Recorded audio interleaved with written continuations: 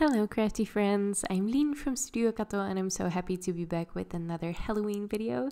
Today I'm sharing a new release from Spellbinders. I should have a release introduction video up as well, sharing all my card ideas with all these new Dancin characters.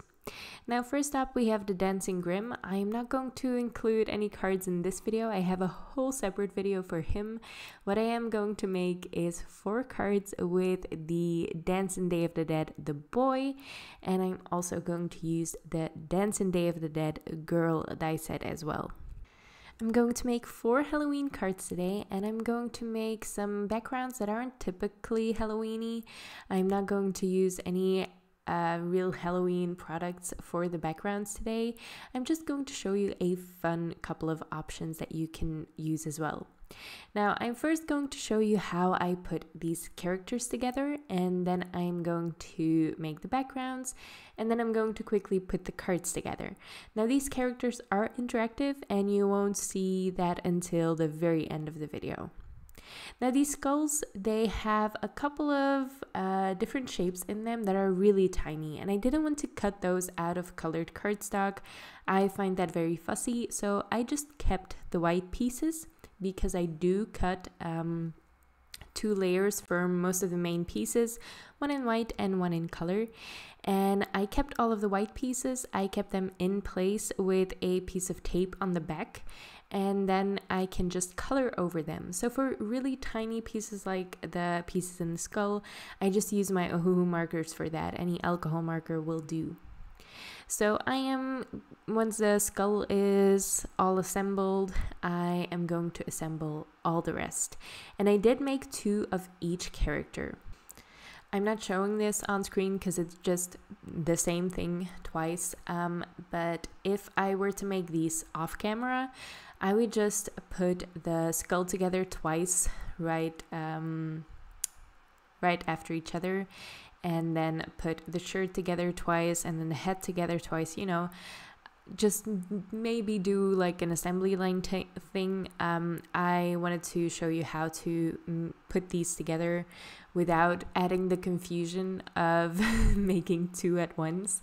So yeah, but if you're making as many cards as I did, you might want to think about like making it a little bit more efficient for yourself. So I did cut out all of my pieces before I even started assembling. That always helps. And thinking about your color scheme beforehand might seem like a waste of time, but it does help a ton in the long run. So for this character, you're supposed to glue the hat, the skull, and the shirt and the guitar all together, and the legs swing back and forth if you want to. So if you want them to be interactive, you keep them separate. For the girl, you glue the hair and the skull together, and then pretty much everything else you also adhere together, but you don't adhere it to the skull and the hair. So the dress and the arms and everything but the skull and the hair will swing back and forth if you want them to. I'm doing the same thing here, so I colored all of the tiny pieces with my Ohuhu markers, and then I can get to assembling. And you can see that for the main parts like the hair and the skull and the dress as well, even the arms, because they're quite flimsy or like really tiny and I wanted them to be sturdy, especially because they swing back and forth, I have an additional layer of white cardstock.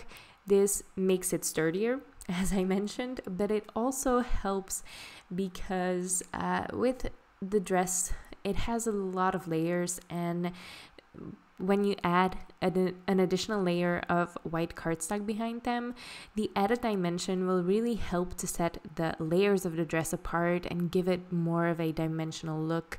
It just looks a lot better when there's a thicker white cardstock behind it. You can also just double up your colored cardstock if you don't mind wasting your colored cardstock like that, or if you just you don't like the look of white cardstock behind, because you can definitely tell that there's a layer of white behind those colored pieces. If you're really looking, you can tell that they're white on the back. Maybe you don't like that look and you just want a full color look. You can absolutely do that. Now, what I am missing on this dress, by the way, is a belt. There was a die in this set, and I just couldn't figure out what it was for. Because when we receive these packages from Spellbinders to work with before they're released, very lucky that I get to do that. Most of the time, they just come in little plastic bags, and you don't really see the finished product. We do get the pictures, so the digital pictures, but I tend to not look at them while I'm crafting. There was one die in there that I just couldn't figure out, and by now I know that there's a little belt piece. So if you want to add a belt, there is a die for that. I just forgot.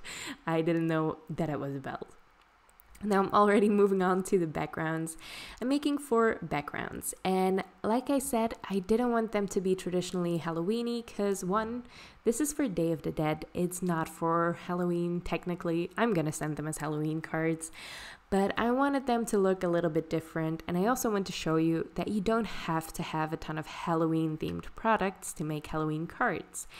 I love making Halloween cards, but I also know that you can't have products for every single occasion. So you make do with what you have, and what most of us have is some ink. And ink smushing is perfect for Halloween because it looks a little messy. You could make it look like blood if you want to. You can go very far with this. But yeah, I just stuck to some oranges and purplish colors here, so it does fit the color scheme of Halloween, but it also fits the color scheme that I wanted for my characters, because the girl is pretty much all orange and the boy is like teal and black mostly. So it just fits together. It perfectly fits with the Halloween color scheme. Now, to add a little bit more to this, and also because when I looked up pictures of Day of the Dead, I saw a lot of flowers. So I feel like that's a theme. And I wanted to incorporate tons of florals in my cards today. And I used just the Flower Frenzy 3D embossing folder from Spellbinders. I ran that through after I did my ink smushing, because you can do it the other way around, but you're going to get a different look. The ink will pool around the embossed areas, for example, so your flowers will be lighter. I didn't want that. I wanted a more subtle look.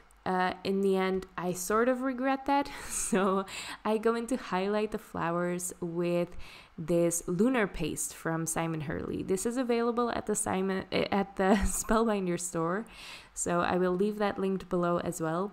I'm just doing this with my fingers, and I'm just adding a little bit of gold to some of the flowers to highlight them.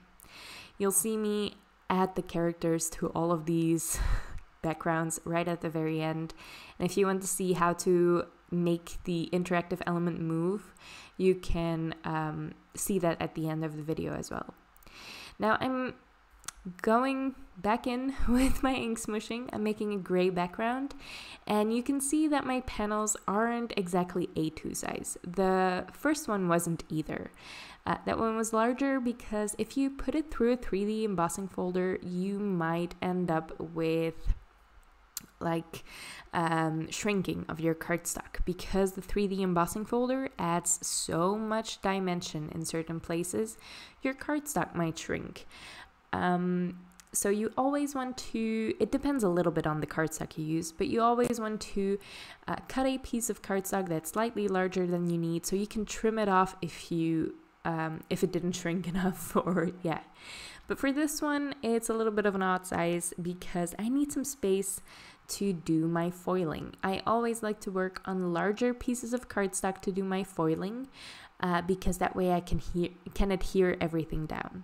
I'm using the pewter hot foil. That is a really dark silver or a dark gray foil, and I am using the geometric diamond background from Spellbinders. I feel like geometric designs really work with Halloween cards, especially when there's elongated shapes, because it feels like it has that like gothic feel, like a gothic church. I love that look for Halloween, so I reach for my geometric backgrounds a lot for Halloween, and you can use them all year round, obviously. I'm going to foil that with the Glimmer system from Spellbinders. I'm just going to let that heat up. And once that's done, I'll roll it through my die cutting machine, and this is the result. A really fun background. The sides still have to be trimmed off, and then I can adhere my character on top of that. Now what also works perfect for Halloween is BetterPress plates. If you haven't seen it yet, and I will have a video out on this soon, Spellbinders has released a bunch of Halloween-themed BetterPress plates. But we can't have everything. I know that. So if you already have the BetterPress system and you have maybe a floral background for that, again, perfect for these cards. Just, if you want it to be Halloween themed, just change up your colors. It doesn't have to be like a Halloween themed image. You can make any image Halloween if you add some black splatter or if you add some Halloween colors. So for this BetterPress plate, I am using the Floral view, and it's a background press plate. These are always a little larger than you need them to be. It's sort of like a margin for error. So you just put your BetterPress cotton cardstock. I am using the Porcelain, so the white cardstock. On top of it, you put some loops of craft tape, some low-tech tape. On top of that, you press the platen down, and that just adheres your cardstock to the platen without having the adhesive be in the way of the press plate. You ink it up with special ink. You can use your regular dye inks. I haven't tried that yet, but there are videos out there that show how to do that. I just haven't yet, so I stick to the BetterPress black ink mostly. It's a really good ink. It works perfectly. It just takes a little time to ink these large plates up because they're very, very detailed, and you do want to make sure they're nicely inked up.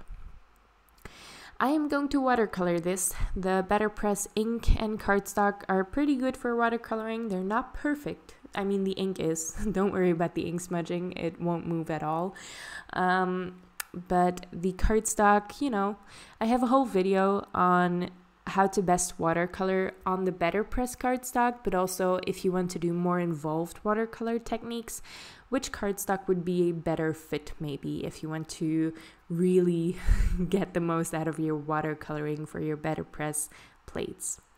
For this one, I am working on the BetterPress cardstock, and I knew that I wouldn't be able to do anything fancy, but also I'm not aiming for anything fancy here. I am just going to plop some color down in the flowers and the leaves, and that's it. I'm sticking to the colors of my character. The accent colors for the Girl of the Dead are that sea glassy teal color and the purple as well. And of course there's orange too, because her dress is orange. So I'm keeping my painting super, super simple. I'm not even doing any shading. It's just the background after all. So that's it. I am going to pop the character on top of that later, but for now we're going to move on to my favorite card. And for this, you can use any floral die set you have. Like I said, when I googled Day of the Dead, I came across tons of floral images, like a lot of pictures with just so many flowers on them, and I thought I wanted to use that in my cards, so I am going to make an entire background made out of floral dies. I have the Be Bold Blooms and the Mini Blooms and Sprigs die sets, and I have already cut these out. I cut them ages ago, and they're just sitting on my desk in these tiny Petri dishes, and they're perfect for this type of thing, just to fill up a background pretty quickly because they're already made. I cut them out of a bunch of colors at the start when I just got these die sets, and now I can use them over and over again. You can see that I traced the character before I started putting my flowers everywhere, just so I could make sure that the character would be perfectly surrounded by flowers. I didn't have to fill up the entire center of the card because I knew the character would sit there.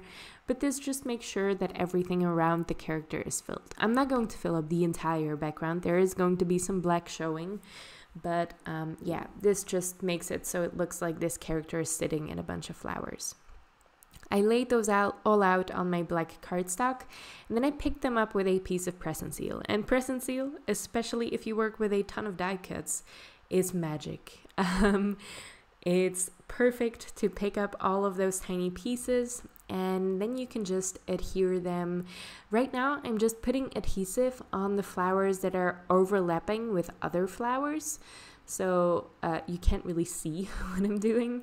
But after that, I can put adhesive on everything that's showing, and I can put that on my card. So that's what I'm doing here, just putting adhesive everywhere. And once I'm done, I can turn this around, press this on top of my card, and all of the flowers will stick to the card base or the card panel instead of the press and seal. Just peel it away carefully because, yeah, you know, it is some sort of adhesive in the press and seal, and you don't want to tear your cardstock. I now can finally move on to actually turning these into cards. Now, I know it's a little bit weird maybe to see me put the characters together and then watch me make a bunch of backgrounds. But this is how I make a bunch of cards, and sometimes you need to know how to be efficient if you want to, like for Christmas cards, for example, if you want to send them to every single person in your life, you have to be pretty efficient at making Christmas cards because you need a ton of them. So I find that making all my backgrounds at once is very, very helpful, and especially if you stick to a color scheme. Which for holidays like Halloween and Christmas is what we all do most of the time anyway. Now, to adhere this character in place, what you want to do if you want to make it interactive is just adhere the head down.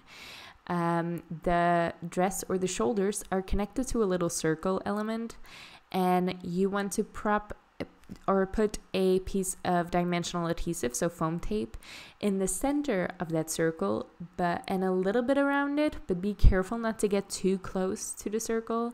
And then the ring where the shoulders are adhered to can just swing back and forth around that adhesive. I'm going to show you that one more time. So I put a piece of craft tape on the face and the body just to connect them and make sure they're not going to move around. I put some dimensional adhesive in the center of that ring, and I am going to put more dimensional adhesive around the head just to make sure that it's not going to move. The head shouldn't move. All the rest is going to move. I do double up on my foam tape just to make sure there's plenty of space for this to swing and move around freely, but I'm not sure if you have to. This was pretty dimensional, and I am not entirely sure if it was necessary.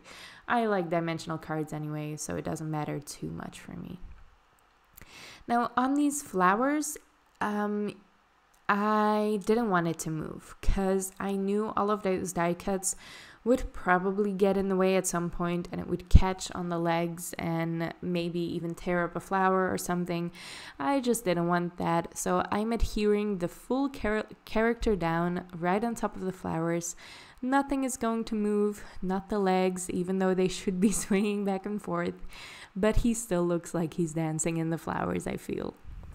So yeah, tons of Halloween cards. I made 4 now, but I also have 2 more with the dancing Grim, and they're really fun. They might be my favorite cards, actually. Well, the Dancing Boy of the Dead on top of the flowers is probably my favorite. The flower background on the black is just so graphic. I love it. So yeah, I just wanted to show you that you definitely don't need all the Halloween products to make fun Halloween backgrounds. I think you can get very far just with some inking techniques already. But I did give you some ideas with hot foil plates, some BetterPress plates, a 3D embossing folder, and your regular old small die cuts. So I hope that was helpful. I hope you liked the cards and I hope you liked the video. If you did, make sure to leave a thumbs up on this video. Leave your thoughts in the comments below. Which card is your favorite? Don't forget to check out my new release video just to quickly walk you through the new products and everything I used on these cards. Sometimes I feel like that's an easier way to see how or to see which products I used if you're interested in maybe getting some. You can also find all of the products I used linked in the description below. They are affiliate links, so if you shop through those, I do get a small commission from Spellbinders, and that just helps me make more videos for you because it justifies the time I put into them, honestly. So I hope you liked the video. I hope you subscribe so I can see you next time. Thank you so much for watching. Bye.